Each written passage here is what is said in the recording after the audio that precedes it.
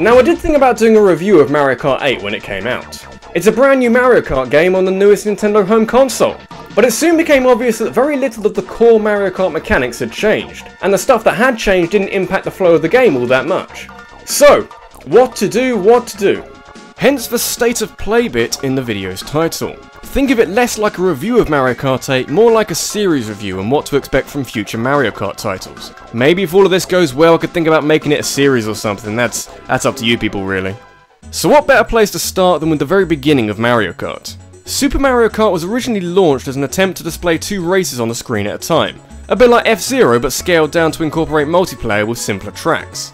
Since those times it's been by far the most popular Mario spin-off, spanning 8 games, 11 if you include the arcades, and available on a different handheld or home console every time. It's certainly come a long way since the early days on the SNES, that's for sure. It's interesting how, like I said earlier, the core mechanics haven't changed all that much in 22 years of Mario Kart history. Well, that may be the case, but little things have been added over the years to keep it fresh. And this may well hold the key to prolonging the life of Mario Kart in the long term. Super Mario Kart introduced, well, a lot. Mario Kart 64 introduced 3D graphics and 4-player racing, Super Circuit added retro tracks and handheld play. Double Dash tried a lot that wasn't continued, like 2-player karts, but brought in unlockable characters at least. Then DS had Wi-Fi, Wii had bikes and motion control, Mario Kart 7 added gliders and underwater driving, leaving Mario Kart 8 to throw in anti-gravity and DLC. So it might not have changed much on the surface in 22 years, but the experience has certainly been streamlined.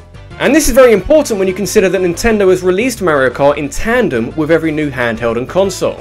With new technology, Mario Kart has taken advantage of what each new console has brought forth and tried to make racing more and more exciting.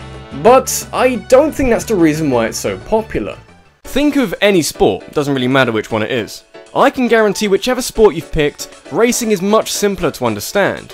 There's no bullshit about offside or a flag on the field, just get around the track faster than anyone else. This means that Mario Kart is incredibly easy to understand, and when you add all sorts of typical Mario crazy stuff, it's very easy to enjoy as well. The phrase is thrown around a lot, but it really is fun for all the family, and that's part of the reason why it's as popular as it is now. The future of Mario Kart is very simple. While it may be a stretch to think of new ideas every time, Nintendo has shown that they can be creative with concepts that may have otherwise become tired and repetitive.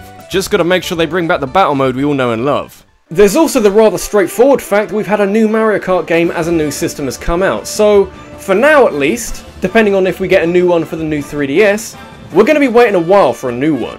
But let me know what you think. Do you enjoy playing Mario Kart? Where do you think it's going to go next? Let's try and get some sort of discussion going here, because let's face it, most of this is speculation anyway. At any rate, this has been RabbidLuigi, and thank you very much for watching. Take care, guys.